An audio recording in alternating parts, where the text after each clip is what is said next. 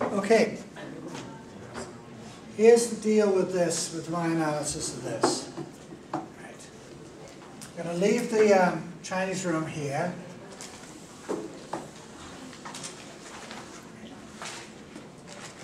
And I'm going to erase the rest of this argument. I'm just going to leave that first premise, because that's the important premise. It says computers can only do computations which are manipulations of abstract symbols. Computers can just manipulate abstract symbols, therefore they can't do semantics, they can't do meaning, which is necessary to have a mind.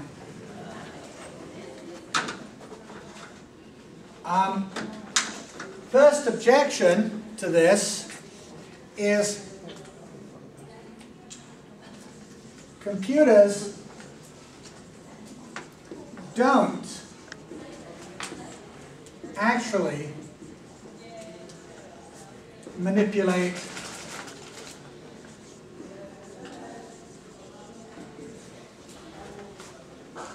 abstract symbols.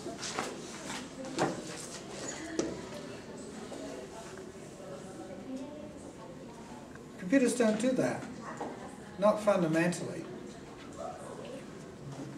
They process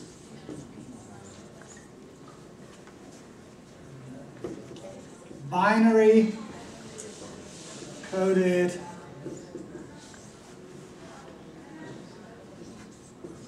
data according to binary coded programs.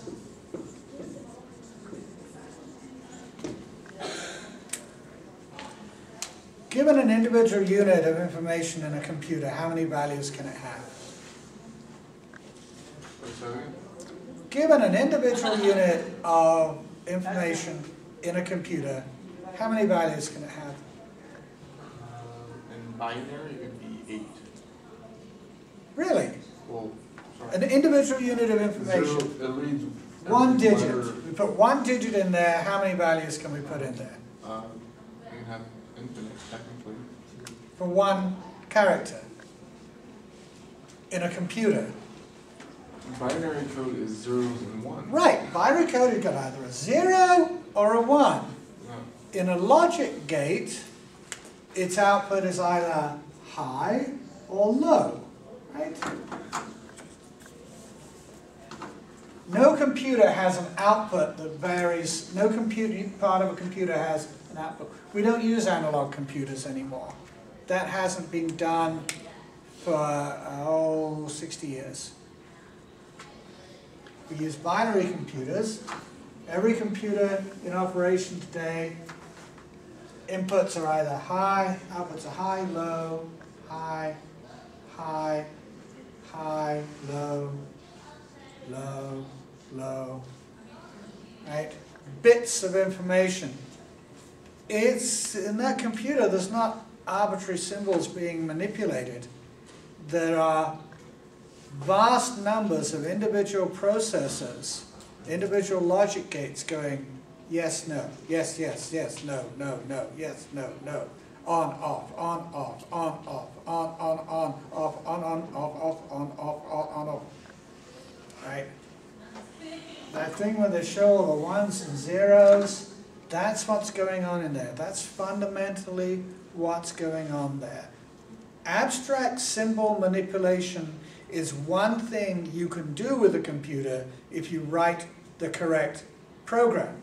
You write a program to do abstract symbol manipulation, you can do that. But you can write programs to do other things as well.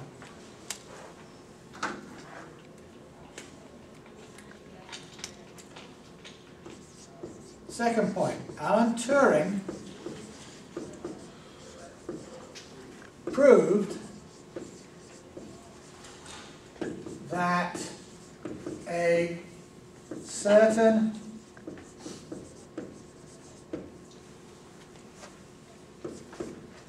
kind of computer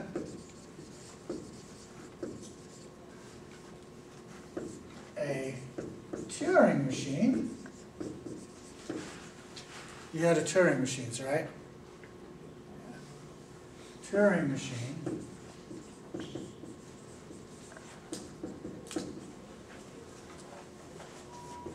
can perform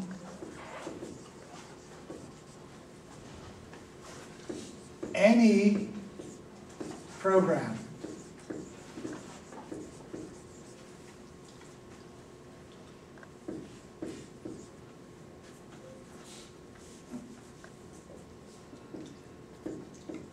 Doing any function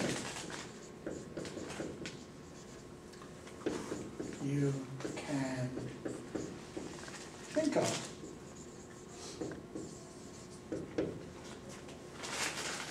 Right? Now, this is one of those nifty little proofs that talks about the ultimate capabilities of things. What Turing proved was a certain kind of computer, a Turing machine. Turing machine is a computing device or a information manipulating processing device that can perform any program, can do any function, any kind of translation of information from one form into another. Now, modern computers, like my laptop there, are Turing machines. Now, when I say that it can perform any function, I don't mean it can perform any function within 5 minutes. I don't mean it can perform any function within a week. I've written programs that took 3 days to write out, and I had access to supercomputer time. Right? I mean, and I was doing some massive data arrays, things you could not do on a laptop. And you know, they would take hours and hours and hours to run. Maybe not a week, but I think I've had programs that ran for 12 hours. And I'm like, is this actually working? And there are programs I could run on this that would take a week to run. Except I don't want to. I want to use my computer for other stuff. Right? So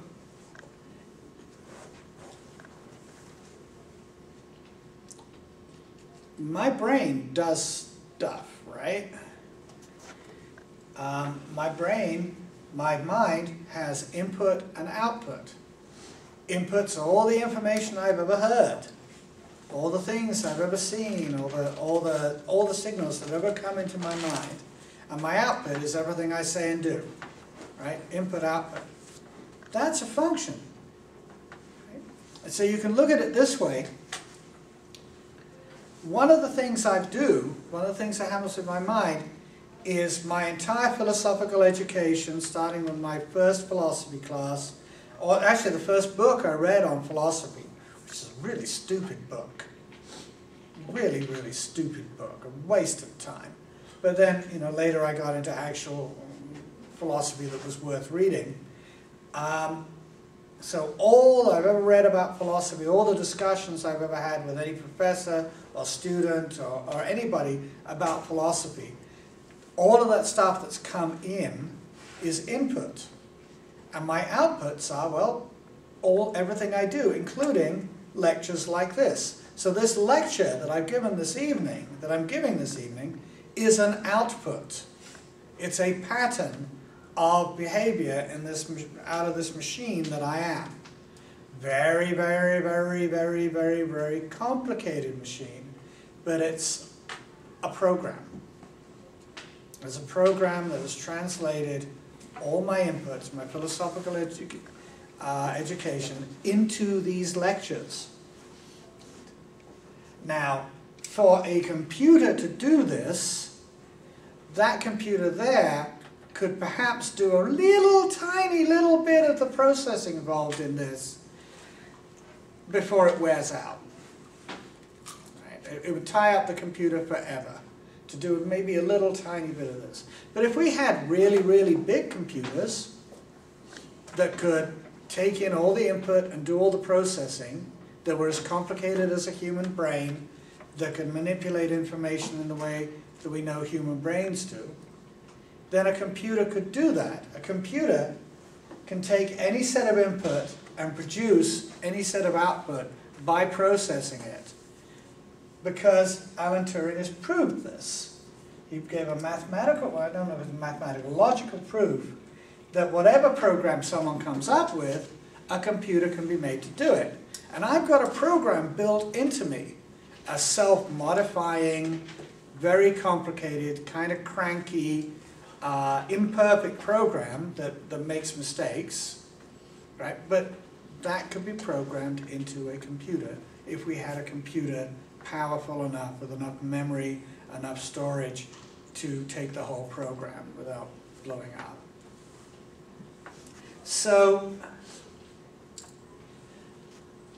abstract symbol manipulation is one thing computers can do. But computers can do other things as well. So, this assumption is false.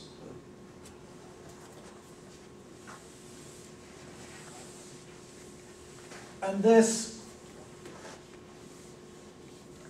symbol translation table here is not the only way computers can be programmed.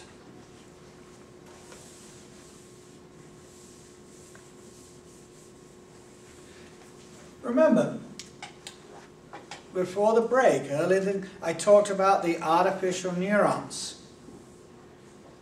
We can make a machine that does, in theory, we can one day make a machine that does everything your brain does in exactly the same way, and which modifies itself in exactly the same way that your brain is modifying itself now. It can learn and imagine and be bored or interested or happy or unhappy and so on, all of those things. Now, we can see John Searle posing the question to us. The first thing is, how could computers do semantics?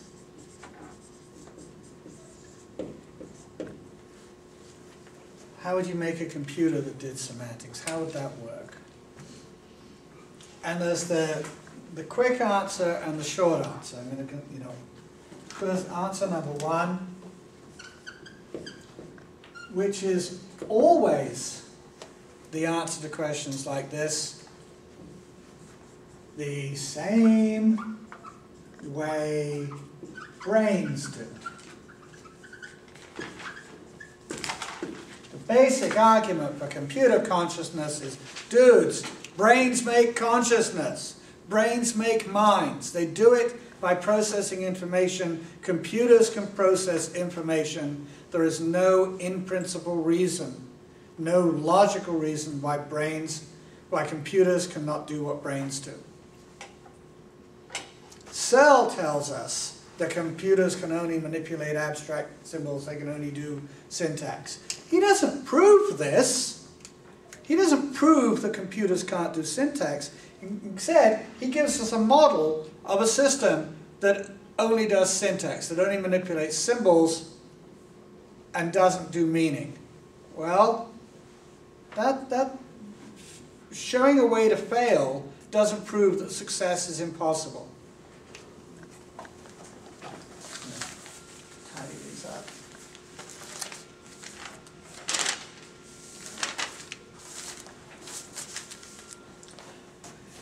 Okay, so if Searle wants to push this point and say, oh no, you've got to prove, I'm going to ask a question.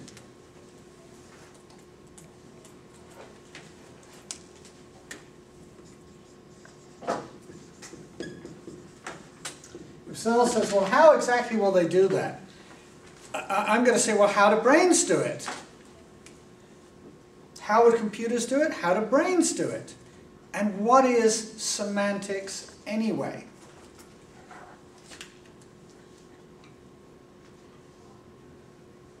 The big question is, what is semantics? What is meaning? How do brains do meaning? Well, I happen to know a little bit about this, a tiny little bit. Do you know how visual memory works, where you have a particularly vivid memory, you have a visual memory of something? Like, have you ever had this thing where you find yourself remembering somebody's face? Or remembering a image you saw? Something in a movie or up in the sky or a picture? Right? You have a visual memory. You know, the way that's actually accomplished in the brain is that the same pattern of activation that happened when you first saw that activates again. This is how sort of general long-term memories are stored, is that, say I see a sunset and it activates a whole bunch of stuff in the striate cortex, a particular pattern of activation in the striate cortex.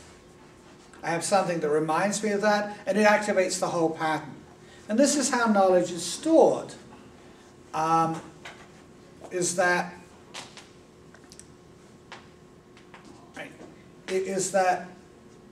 the pattern of activation when you heard it or experience recurs in a different way, in a slightly different way. There's, you know, it's not as vivid, and it's sort of juxtaposed with the input you're having now, so it's not real. Although there are people who have flashbacks that they think are real, they think things are really happening, or they have hallucinations that they think are happening. John Nash, in A Beautiful Mind, imagines his college roommate, and he's just as real to Nash as you guys are to me, or I am to you. Hopefully I'm real to you. So it's patterns of activation. We know how the brain does meaning. Does memory. We know how the brain represents certain things.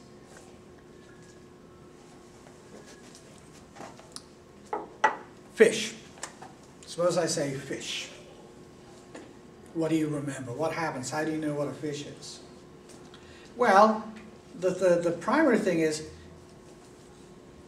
if you've only ever seen a fish once, or you held a fish or saw a fish swimming, you know, one of the memories that comes to my mind is the koi pond at Cal Poly Pomona. I've been there a couple of times and looked down at the koi, and they come up and like, "Have you got food?" And I'm like, "No, dude." And they're like, "Bastard." They swim away. They don't actually say bastard. They just think it. But right, you remember the visual impression, and maybe you've held a fish, and the tactile impression of feeling it in your hand. Those all add up, and they're sort of generalized, they're sort of averaged out, and that makes your memory of what a fish is. And your brain is actually always adjusting these memories, incorporating them, putting them together,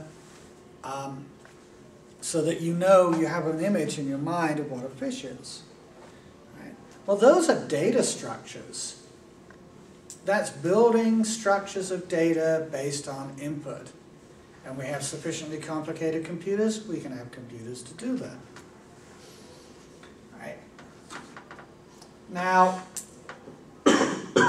let's suppose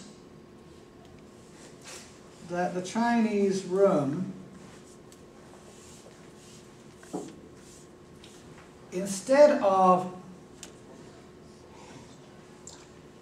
having a guy outside, has like, I don't know, TV cameras on one side. And these cameras put out not pictures, but combinations of, various combinations of patterns of colored lights. Right. There's a visual input coming in, say like there's a tree,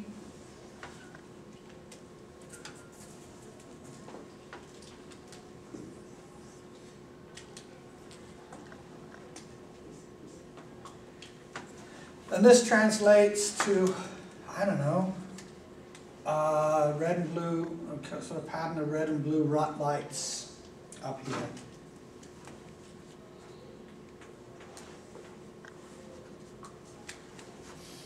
Right?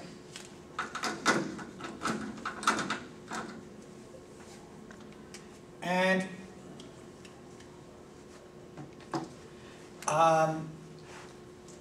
there's also a, I don't know, a manipulator arm or a stick or something that sticks out in front of it. Right, let's go all Doctor Who here. That's something that goes out and can bump into things, right, and can feel them. Actually, I want to give it a hand. So it's like a hand comes out.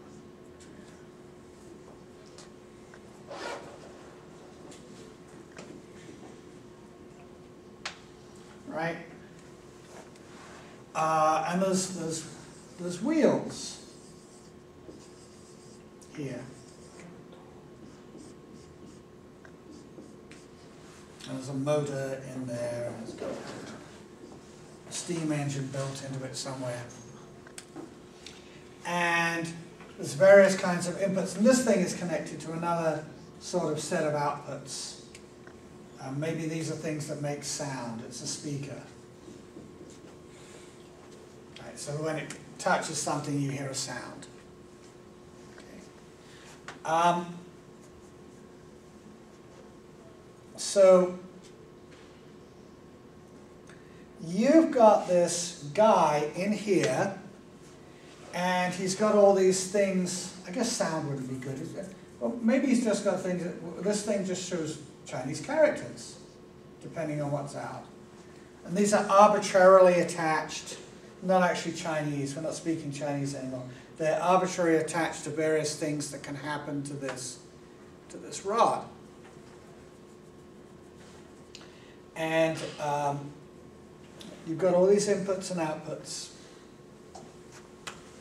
Now, and this guy is still just manipulating symbols. You get red lights in a diagonal line, and this character, it says, find this character, find this stuff. But instead of writing symbols, he's got this thing that's a bunch of buttons, different color buttons, but all in arrangement up here. And what he does is there's some pink buttons, and there's some blue buttons and green buttons, and they're in rows and groups and things like this, right? So when you see these colors and this symbol, he goes through and he looks it up, and it says, okay, when you see this lot, you do this. You see that, you do that. You see this, you do that.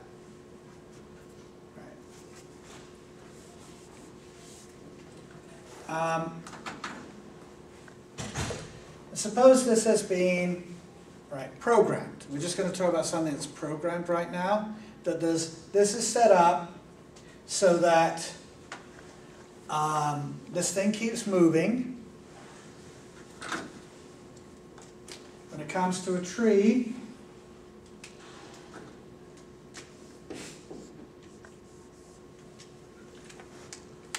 the arm hits it, or the TV camera sees it, and that's translated into symbols. This guy doesn't know what's going on. He doesn't even know the thing is moving. He's got no motion sense.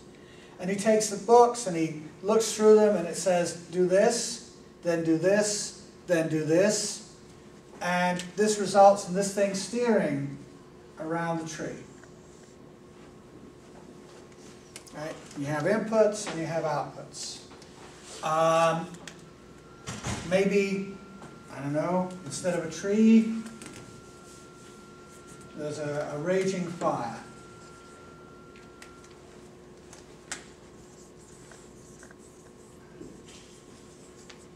Raging fire with black smoke and stuff like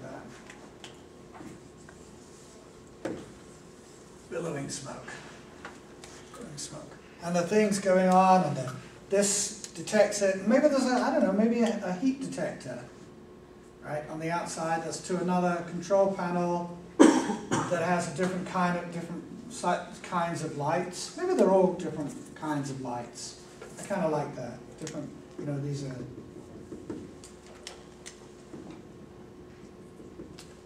And so, we have all these different lights, and when you get this combination and this combination and this combination, you do this. And when it's fire, it backs off and goes a different way. You get this more and more complicated. And maybe you can send in Chinese scrolls that are like instructions. I got this thing, you say, Searle's got this idea of the Chinese room. I've got this idea of the Chinese Roomba.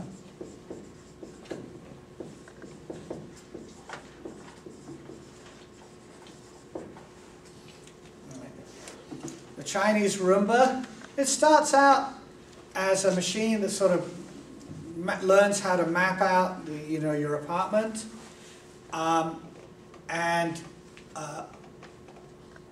it has voice commands. You can say, Roomba, clean the bathroom floor, and Roomba will go into the bathroom and clean the floor.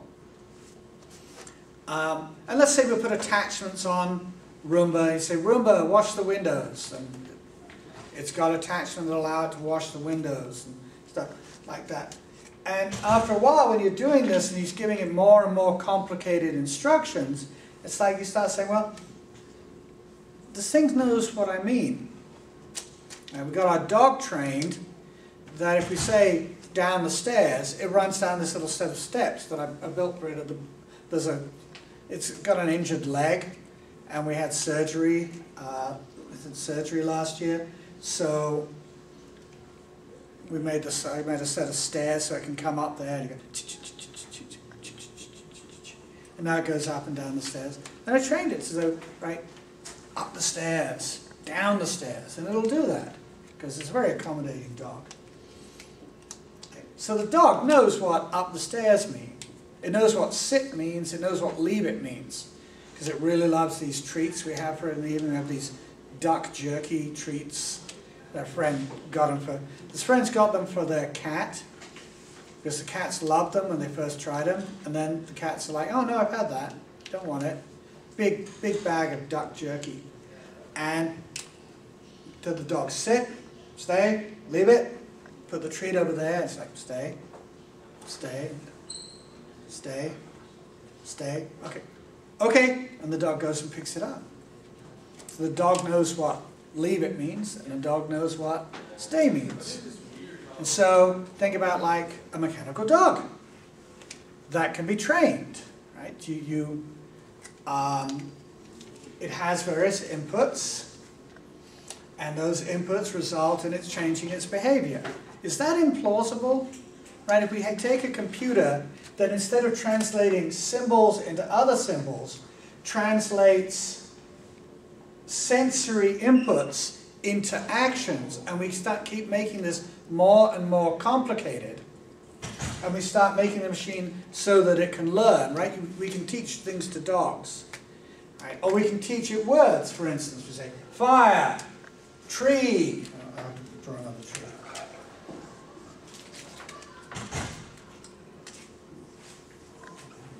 I mean, we already have computers that can learn words, to associate words and pictures. That's kind of actually an easy task to do. If you know anything about, if you're a competent programmer, you can program a computer to do visual object recognition and to associate visual inputs with words. And in fact, cognitive science does these things called neural nets, where computers can train themselves to recognize certain things. This gets very complicated. One of the things that computers can do that humans can't is computers can recognize fingerprints. If you put your fingerprints on if you input your fingerprints into a computer, they can check those computers against a database and tell you whose whose fingerprint that is. Just a year or so ago, they cracked facial recognition. Facial recognition at one point was reckoned to be a task that computers would never learn how to do. And it was very intractable. But I think they cracked it within the last year. Correct me if I'm wrong. Which was rather stunning to me, because facial recognition is actually a very, very, very complex task. So, we could train the Chinese Roomba, or we could program the Chinese Roomba so it would learn people's names, right? Have a facial recognition chart. It sees a face that's not in its data bank, and it says, "Hi, who are you?"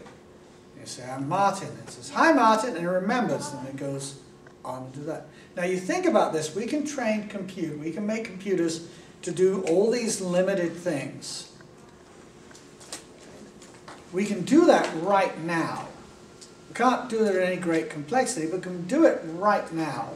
And we can have a machine that could, you could take, for instance, you could go to Starbucks, get a cup of coffee, hand the cup of coffee to the Chinese Roomba, and you say, "This is for Dr. Young."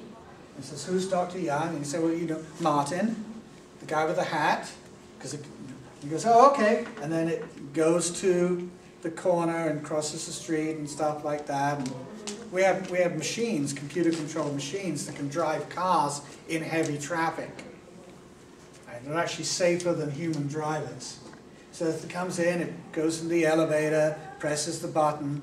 Hopefully it's got to have another arm for that. Otherwise, you know, there's this button pressing device.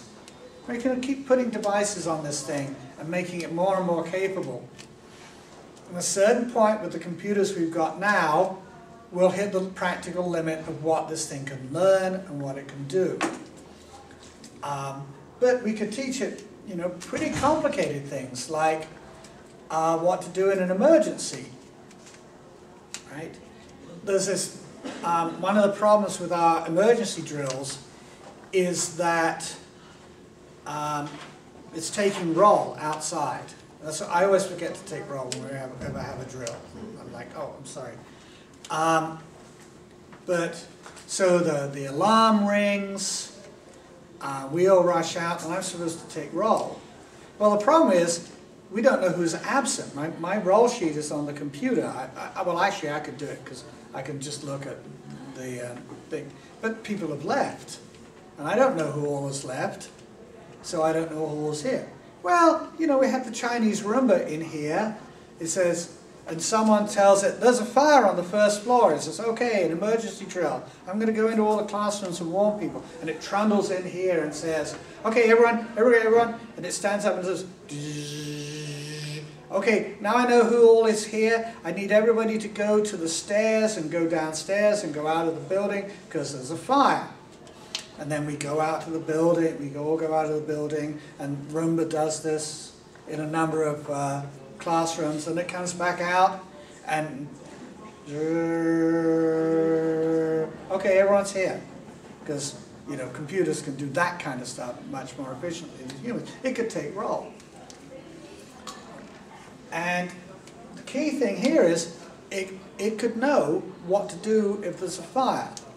And if it has a sufficiently elaborate data structure, it could pull together disparate pieces of information.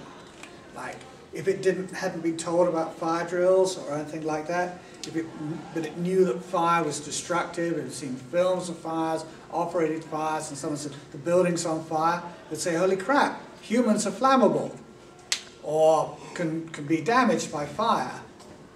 They can make inferences. We can do all of that stuff in computers, not to anywhere near the extent that we can do it with brains. But when Searle says computers can't do semantics, that they can't know what something means, semantics is actually easy, because you can program a computer to know what commands mean.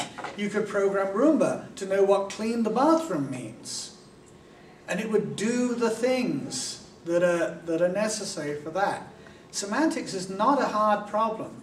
Human brain, am I wrong? Is there something human brains do that computers can't do in regard to semantics? Is there a way that something that human beings do with meaning that computers couldn't do? The Chinese room that Searle designed had no way of doing semantics. Semantics was deliberately left out of the picture. But if you put wheels on the Chinese room and your symbol's going in again, and I'm going to give you the simple Chinese room again.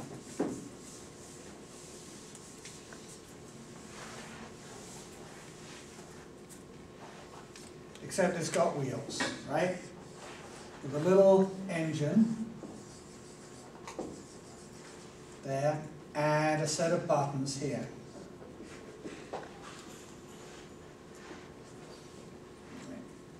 And you've got the guy in there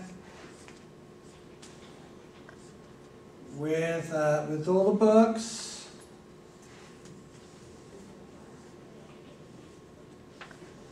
And you know the slot inside where the scrolls come in.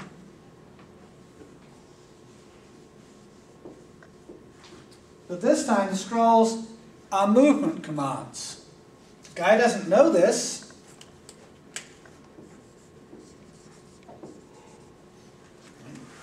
So you have the fellow outside, and he writes in Chinese, roll forward 3 feet.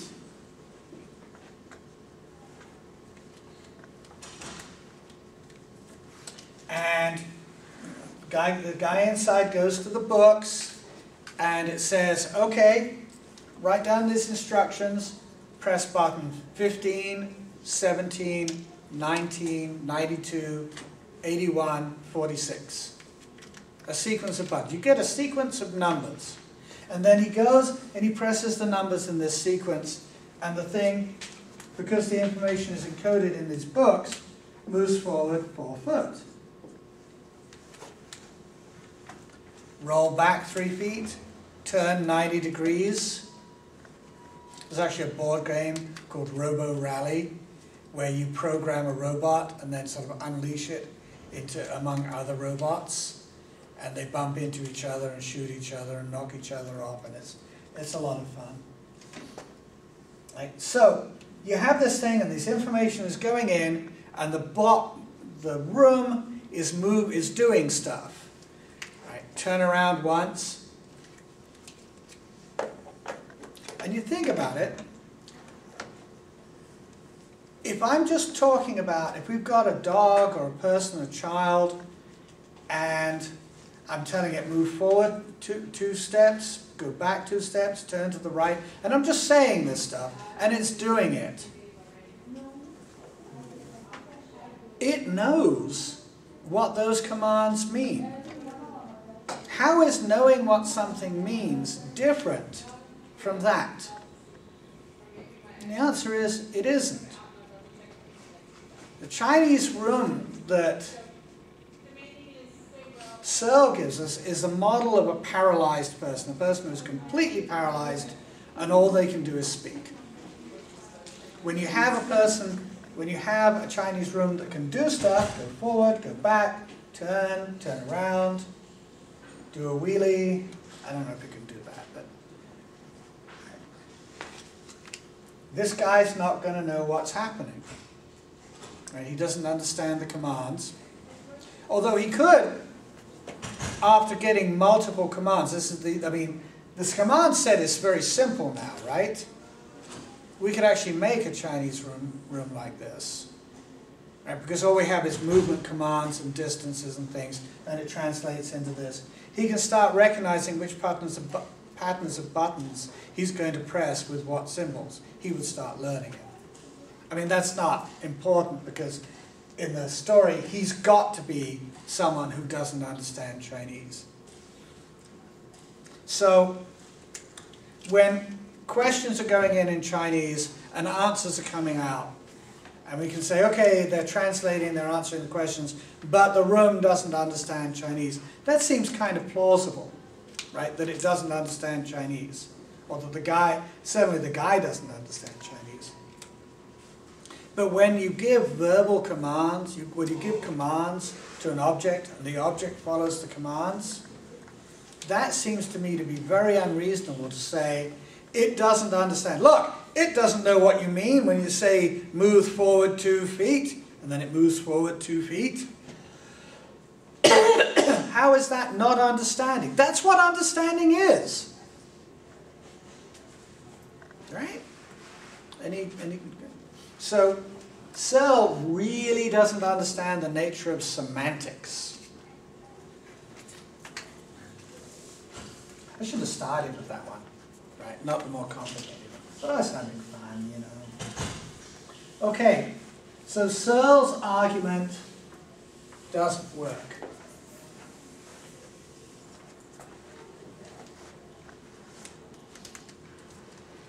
Now here's another argument, the qualia argument.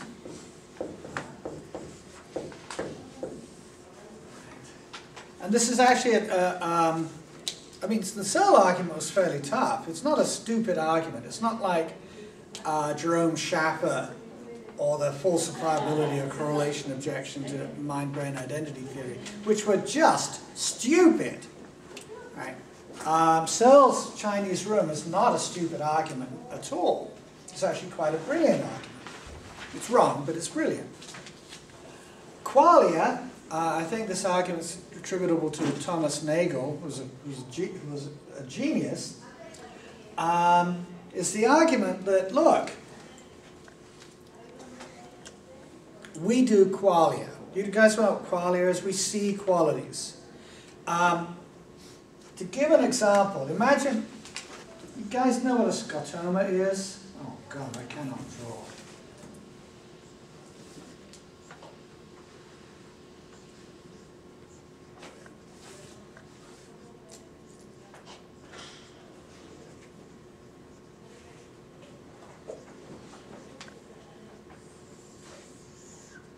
All right, what card is that? 6 of diamonds. 6 of diamonds, yes. Randomly made up, random seeming card. So, I told you the part of the brain that makes your visual field is called the striate cortex. It's in the occipital lobe of your brain. Now, damage to the occipital lobe reduces your ability to make a visual field. There's a particular kind of a particular kind of lesion. A lesion in your striate cortex will make what's called a scotoma. A scotoma is a blank spot in your sight, and it's not. Your eyes are fine. Your eyes are not damaged. It's the striate cortex is damaged, and it's not making the visual field. And your eyes absorb pass information to lots of different parts of your brain. Your eyes don't just go to the visual field, they go a lot of different places. I think the optic nerve goes to the cerebellum too. I'm not entirely sure of that, maybe I'm wrong. But if you have a lesion in the striate cortex, the part of your brain that makes your visual field, you'll have like a blank spot. I'm not sure exactly how it goes. It might be kind of a gray area, or it might be an area where everything crowds in. So if I had a scotoma, I would not be able to see my visual camera in the right place. I would not be able to see my Vidicam, right? I wouldn't be able to see that gadget. or I wouldn't see your face. I'm looking right at you. Right? So if you had a scotoma in the right place, my face could be invisible to me. You'd know I'm here, you can hear me talking, but you can't see my face if you're looking straight at me. So they did this experiment with people with scotomas where they'd hold up a card in the scotoma, in the gap in the visual field. And they'd say, what card am I holding up? And the person would be, with the scotoma would say, don't be stupid, I can't see it. I have a scotoma. Didn't you see the briefing, right? And the guy would say, no, take a guess. Oh, come on, take a guess. No, I can't see the card. Well, take a guess. Okay, 6 of diamonds. They'd take a guess, and the guess would be right. And the explanation for this is that the optic nerve goes to different parts of the brain, and the part of the brain that actually registers that as 6 of diamonds is not the visual field. The visual field gives you that visual representation. Visual field, by the way, is important for learning what things look like, but telling that that's the 6 of diamonds is actually not entirely done by the visual field. It's done by another part of the brain, which is kind of cool. That's not the important thing is, right? Knowing that I'm holding up the 6 of diamonds is very different from actually seeing the card. Right? Knowing that I'm holding up, I mean, if you close your eyes and I say, I'm holding up a red folder, and you trust me, and you believe that I'm holding up a red folder, so you know I'm holding up a red folder, that's not the same as seeing this, is it? Right? Seeing this, seeing that color, registering that color, and seeing that it's not blue, right? Seeing that red is not blue, that's qualia. It's the quality of the thing, not the quantity or the shape or the size or anything. That's quantity. And qualia is a name for all of the quality bits, right? How things feel, right? Things are smooth or rough or slimy or gooey. How things look, the timbre, the feel of sound, right? You know, different people have different voices. Some voices are pleasant to listen to, some are unpleasant, some are twangy, some are sort of a lot of burr in them, right? Some are nasal. People from Liverpool. Are you from Liverpool? Right? Do you remember the Beatles? They were all from Liverpool. There's all of those qualities that we notice that can be different. That's called qualia.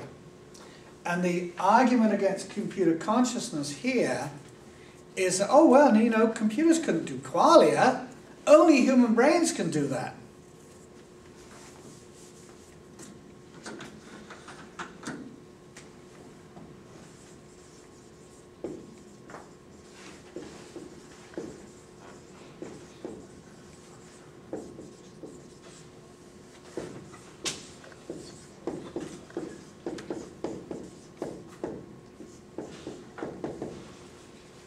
Now this is not Nagel's only argument about qualia, and he might actually not make this argument. He might be too smart to make this argument.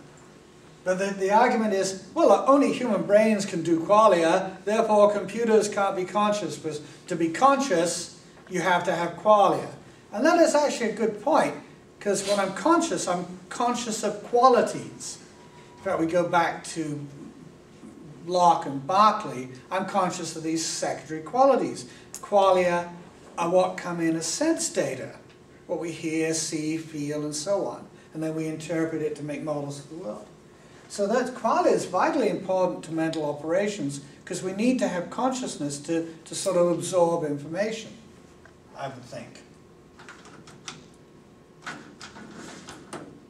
Although, I guess having a mind, possibly have a mind without qualia, but it wouldn't be fun.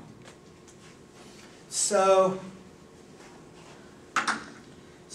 the first response to this is, why? Why is it only something human brains can do?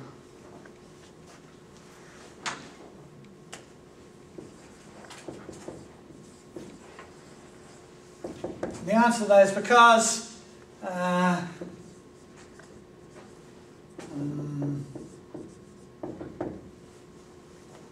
can anyone, I mean, remembering what you read in the book, did the study questions, was there any suggestion of a reason why computers can't do qualia? Well, computers are different from brains, and brains can do qualia, so computers can't. A gasoline engine is different from a diesel engine, so, and a gasoline engine can drive a car, so a diesel engine cannot drive a car. There's nothing, there's no, it's qualia are cool, it's wonderful, it's cool to think about, kind of mysterious, right? We don't know if other people have the same qualia that we do. But when you say computers can't do them, I want to know why. What is it about computers that says they can't? We can have machines that can detect qualia. We have machines that can detect. We have machines that can detect finer gradations in color than humans can. My girlfriend is much better at telling different shades of black from each other because she sees color differences that I don't. I knew someone who could see ultraviolet once. I never tested it, but I took a word for it. Right? There are people who can see a little bit into the ultraviolet. Don't know about infrared. So we don't know what life is, what experience is like for anyone else. But none of that mystery translates into any reason that computers couldn't do qualia. There's no reason to think that we could not hook a machine, a video camera and a temperature sensor and a sophisticated sound detector, like a microphone, hooked up to very digital inputs and complicated computers and stuff, that would not supply qualia to our hypothetical robot. Well,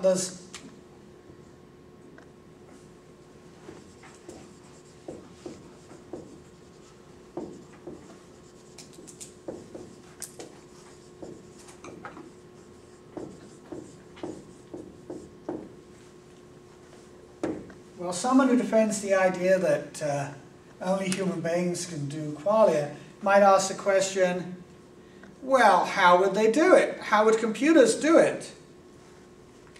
And the answer to that is very simple. Same way as human brains.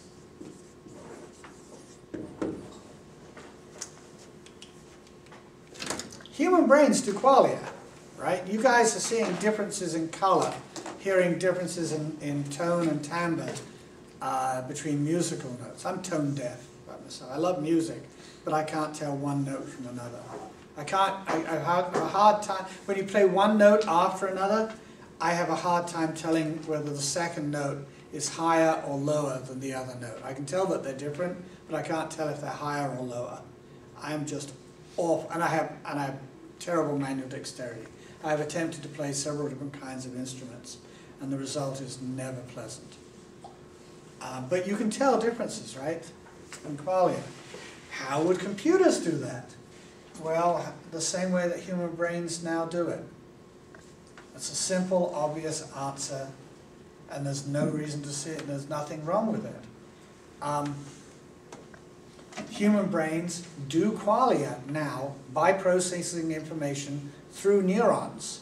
We know what part of the brain does visual qualia. We know what parts of the brain do, actually I don't know, but somebody knows what part of does the audible centers, the centers that detect differences in, there's some part of the brain that's known to do this, I'm pretty sure.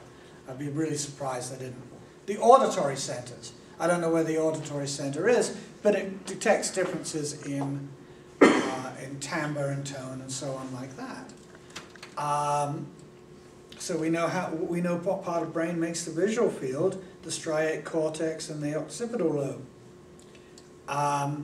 And we've done bits of things. They once isolated a neuron in somebody's head that could tell the difference between a line going this way and a line going this way. If the line was this way, the neuron would not fire. The only way the neuron would fire is if it saw a line angled like this. It might have been like that, but I think it was like this. And the neuron detected that and fired for it. So we know that a visual field is built up by a whole bunch of individual, bits of information put together. So we know that the brain does it. We have some tentative idea about how the brain does it, but we do know that the brain does it with neurons. So if we can make artificial neurons, we'll be able to make a visual field.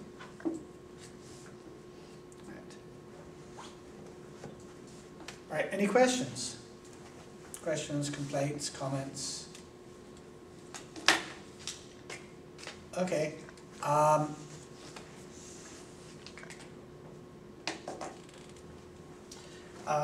I want to talk about, no I don't. It's not going to be on the test. I won't talk about it.